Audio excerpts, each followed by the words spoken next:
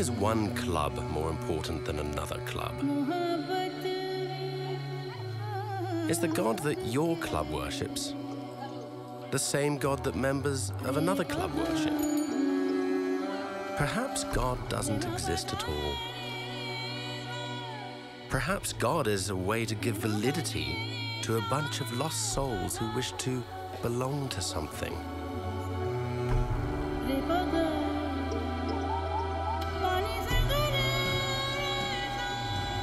Do we have to belong to a club?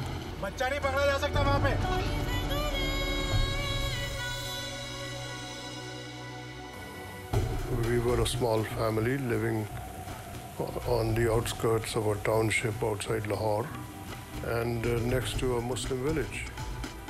And suddenly communities which had been friendly and lived together for decades and centuries were at each other's throats. And I remember my mother coming to me in the evening with 2 swords in her hand and said, "You sleep with these under your pillow.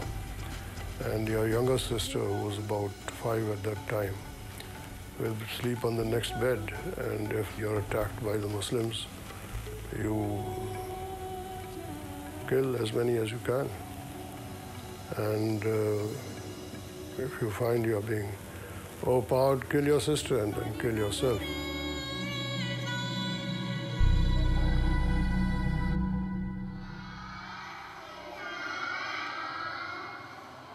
What is God, guys? What is God? Yes. God is a very wonderful. He's amazing, wonderful. God is so wonderful. God is wonderful. He has given us many things. He has created the atmosphere, nature, Trees, mountains, water, and air. teachers, our parents. We, the human beings, are the most loveliest creature of God in the world. God is everywhere. Everyone is given by God. Everyone is from God. I see God in myself God is in our heart. and I feel God in my heart. He is almighty. He is present everywhere, but he mostly present in the heart of human beings. But when we disobey Him, He gives us punishment. I am a Christian. My religion is Muslim. I am a Hindu. Every religion has many names of God. In Hindu, we can say Ganesh, and in Muslims, The prophet of Muhammad, Prophet Muhammad, and in Christian, Jesus Christ. But I think that God is only one. But God is only one. I think God is one. God is one. And we can say in different names. That is the duty of we the grown-ups to teach the students the meaning of the Lord Almighty. God has not created religions. I'm a Muslim and I'm a Hindu. He has created humans. I believe that there is one God, and I also believe that there is only one God. Trust God, do the good things, help others, love your neighbor, and these are the things through which we can approach God.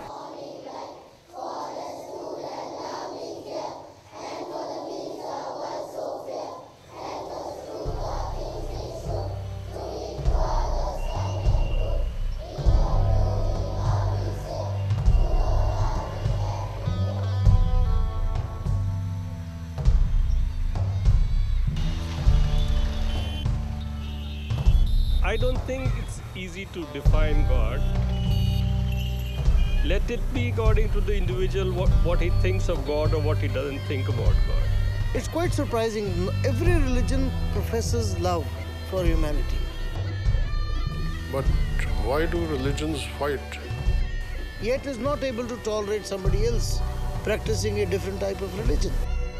For somebody who's deeply religious, basically, is very difficult to explain. But the fact is that religions do fight. There have been wars over religions. People have killed each other. But what if you ask them, why did you fight? I don't think they'll be able to answer that question. I am burning inside when I'm seeing all these fights. It's only ego.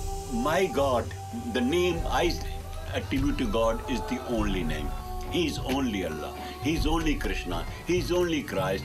He's only this, he's only that. No. Nobody can know. It is just like a drop saying, well, I know the ocean. Ocean can see the drop. The drop cannot hear the ocean.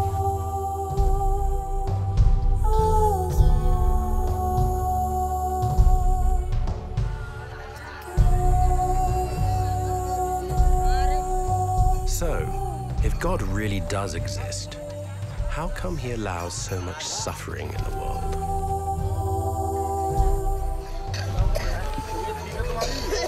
She's feeling as if she's got a fever. She's shaking. She feels very cold. We've arranged for the stretcher to come and pick her up because I don't think she can walk, so we're going to take her on the stretcher over to our doctors, and then if she needs to be admitted, we're going to admit her to Maheshwari Hospital.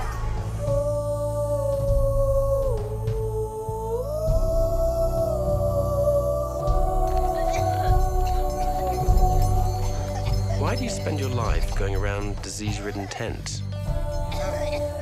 Because there's so much suffering that isn't being addressed and people aren't taken care of, that I try to take care of the people who are suffering where there isn't any other option for them.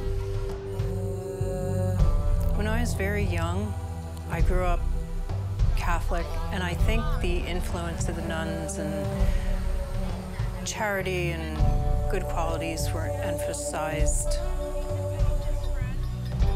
I think what I've seen is that no matter what religion you are, there are many God-conscious people, and I feel that God is the same to everyone.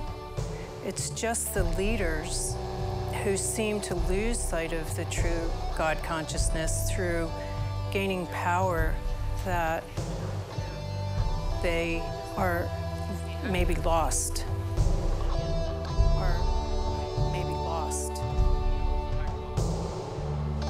There is some greater power above us. This thought makes a man humble, saves him from the ego, the pitfalls of life. The greatest enemy of the man is the ego. The greatest enemy of the man is the ego. The greatest enemy of the man. इनके बारे में तो हमारे देखो दूसरे number पर परमात्मा है हमारे। She is like a god that I feel that people are being taken advantage of by the power-intoxicated leaders sometimes, especially when the people are so wonderful and so devout, so dedicated, so God-conscious, trying to do what's best, trying to do what's right. So devout, so God-conscious. The leaders of religion could empower people to do so much good in the world, even if they would just tell them to each do one kind act to another person each day. If we all helped each other, the world would be a different place.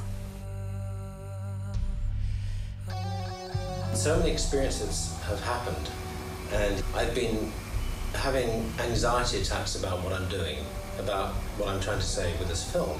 Mr. Gill, who gave us so much, decided to interview me.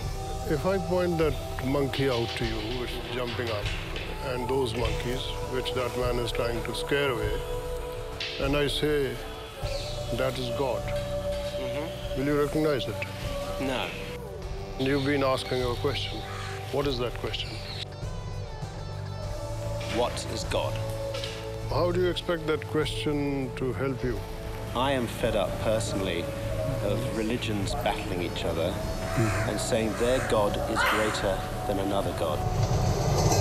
Mr. Gill also brought up the fact that I might upset a lot of people making this film, because people are very sensitive. And I'm getting in their face with the camera and going, what is God? Does he really exist? Does God exist?